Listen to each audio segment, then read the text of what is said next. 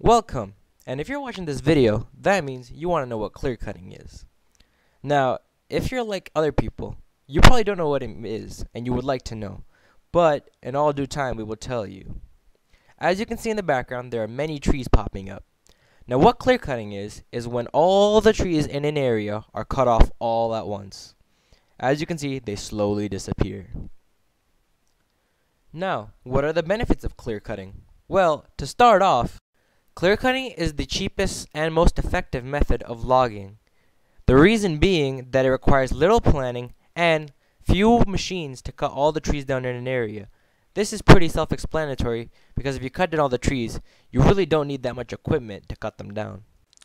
The second benefit of clear cutting is because you cut down every single tree at the exact same time.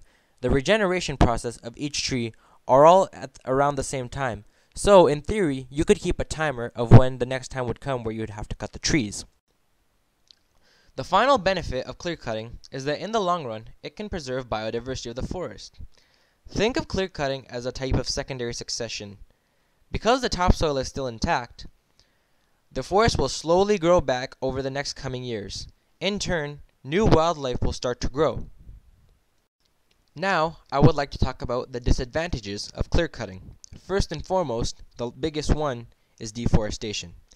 At the rate we are going, there is a chance that we could possibly lose all the rainforests in Canada in the next few hundred years.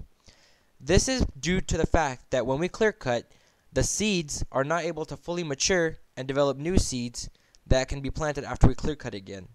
This in turn leads to no seeds being planted and rainforests dying off before they are able to fully mature. The next disadvantage is soil erosion. This occurs when water removes the topsoil off of the ground. Because we clear cut, the trees that are there to absorb the water are not there anymore, which in turn makes the water all go into the soil. This removes the topsoil. Because there's no topsoil, plants cannot regrow, and in turn, this makes it so that animals have less habitat. The next disadvantage has to do with animals, fishes in particular. Trees give a shady shield to rivers and keep them cool. When the trees are taken away, the temperature in the river rises. This in turn causes fishes that live in certain temperatures to either migrate or die off because of the temperature differential.